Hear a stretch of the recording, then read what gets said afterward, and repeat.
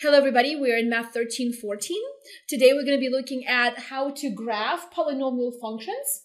The problem we're going to be looking at involves several steps in graphing a polynomial function.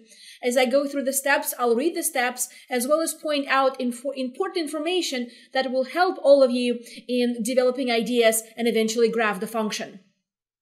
The first thing we're going to do is we're going to read the problem. For the following function, Part A, use the leading coefficient test to determine the graphs in behavior. Part B, find the x-intercepts, state whether the graph crosses the x-axis or touches the x-axis and turns around at each intercept. Part C, find the y-intercept. Part D, graph the polynomial function. Okay, the first thing we're going to do is let's write our function down. F of x equals 2x squared minus x cubed. All right. Now notice that we do have a polynomial function. Let's look at part A. Part A says, use the leading coefficient test to determine the graphs in behavior. Well, the leading coefficient test involves two parameters. The first one is the leading coefficient itself. And the second component is the highest exponent of the function. Now let's look at our function. Notice how our function is written where the first term actually has a smaller exponent. So make sure when you're looking at the function, look at it very carefully. Find the term that has a variable with the highest exponent. In our case, the second term is the term that has the highest exponent. Now the term that has the highest exponent has n equals to 3, and a sub n, which is the leading coefficient, equals to -1. When we're looking at the leading coefficient test, and I always recommend, please remember when you're learning the theorems themselves, remember to learn the name of the theorem as well, the rule, the theorem, the formula, because it will tell you when you use this particular rule or this particular formula. Okay? Now let's utilize this leading coefficient test, and let's see what happens in our case. In our case, the leading coefficient is negative and is odd. Hence, right end will point down and left end will point up. So now we just answered part A of the problem. Let's look at part B. Let's read the problem. Part B says, find the x-intercepts. State whether the graph crosses the x-axis or touches the x-axis and turns around at each intercept. Remember, when we're trying to find x-intercepts, we always let our function f of x equals to 0. Let's do that. Our function is 2x squared minus x cubed. We'll set it equal to 0. Now we create an equation. To solve this equation, we have to factor the greatest common factor.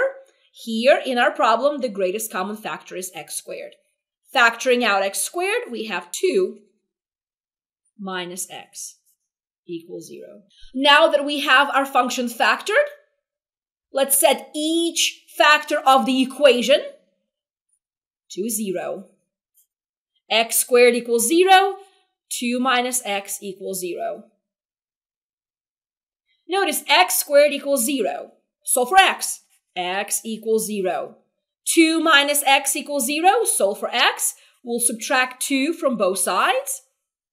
Negative x equals -2. Divide both sides by -1, and x is a positive 2. We found two x-intercepts, 0, 0, and 2, 0. But remember, the second part of the problem asks us not only to find the x-intercepts, but also to state what happens at each of the intercepts. This pertains to another rule that we need to remember. It's called rules of multiplicity. Remember, we have two types of multiplicities. Either even root of multiplicity or odd root of multiplicity. If we have an even root of multiplicity, that means that root has to occur even number of times. If we have odd root of multiplicity, that means the root has to occur odd number of times. So let's check our problem. Let's look at 0, 0. How many times that root occurs? The quickest way to figure this out is to go back and look at your factored form of the equation. Look at the x squared. Look at the power on this x. Well, if it's x squared, the power is 2. That power will tell you how many times root occurred. So in our case, root occurred even number of times. So we have even root of multiplicity. Multiplicity of 2. Okay, let's go back to our little rules for multiplicity. If we have an even root of multiplicity, the function at that root will touch and turn. That means it will touch x-axis at that root and then go back where it came from. It will not cross the x-axis. In our problem, at 0, 0, the graph will touch and turn at that root on the x-axis. Let's look at our next root. Our second root was 2, 0. Okay, let's go back to the factored form of the equation. Notice how the exponent here, the power is 1. Well, 1 is an odd number, so we have odd root of multiplicity. Multiplicity of 1.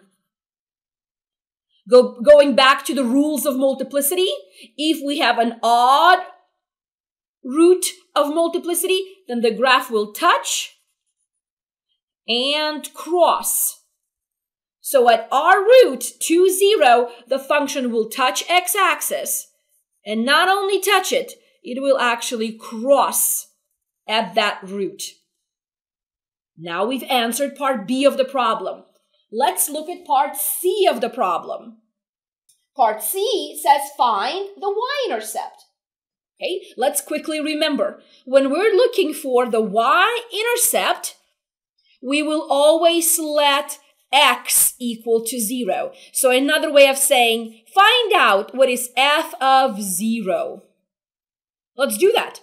F of 0, substitute 0 for every x in the problem. 2 times 0 squared minus 0 cubed. Let's simplify, and we will get 0 for the function. This means that when x was 0, y is 0. That's our origin. Okay. Let's look at part D. Part D asks us to graph the polynomial function. Because we do have graphing calculators, let's put all the information together and let's graph the function using the graphing calculator. I will show you how I do that. So now let's look and see how we can graph this function. The very first thing we're going to do is we're going to type in the function into the calculator. So what you see on the screen right now is the plot area. What I'm going to do is I'm going to get out of this screen so I can show you how to get to this plot area. More than likely, when you turn your calculator, you'll see something like this. To plot a graph, we have to click on y equals. This is a plot area where we can type in our function. Remember, our function is 2x squared. Let's start typing in it. 2x squared minus x cubed. Now that we have our function, let's click on graph. Let's look at our graph. Now, if your screen does not show what you see on my screen, there are a few things we can do. You might see your graph very narrow or very, very wide. In that case, you can use the zoom option and zoom in or out. Or you can go to the window. Let me show you what my window looks like so you can recreate the exact same graph. Let's click on window. Now my x min, the lowest x value on the x-axis is -10. It goes to the largest x value, x max, to 10. X scale is 1. Go through and make sure that your x-axis is scaled as such, and look at the y min, y max, and y scale to scale and make sure that your y-axis matches mine. Now click on graph one more time, and you will see the graph. So your graph should look just like mine. Okay. Now, remember what we did in part A. We found out that our right end points down and left points up. Notice looking at your function graphically, look at the right end, it points down. Look at the left end, it points up. Not only that, we also found the x-intercepts in part B. Our x-intercepts were 0, 0, which is the origin. Here it is right here. And then the next one was 2, 0, and we can see it being right here. Okay, now another way of looking at and finding your x-intercepts, we can go to the table. Remember that to find x-intercepts, we let y 0. We let y equal to 0. Go down or up, depending on where you are on your table, and notice when y is 0, x is 0. And when y is 0 here, x is 2. Here they are. Going back to the graph, remember the multiplicity. At 0, 0, we had an even root of multiplicity, and then our function touched and turned. Let's look at the origin, 0, 0. Function went down to the 0, 0, but it looks like it bounced right back off. It never crossed the x-axis. That's touch and turn. Let's look at 2, 0. Now let's keep going according to our function. Get to 2, 0. Notice how it touched, and then instead of bouncing off, it actually went down. It crossed the x-axis. Why? Because we had an odd root of multiplicity at 2, 0. Hence, our function touched and crossed.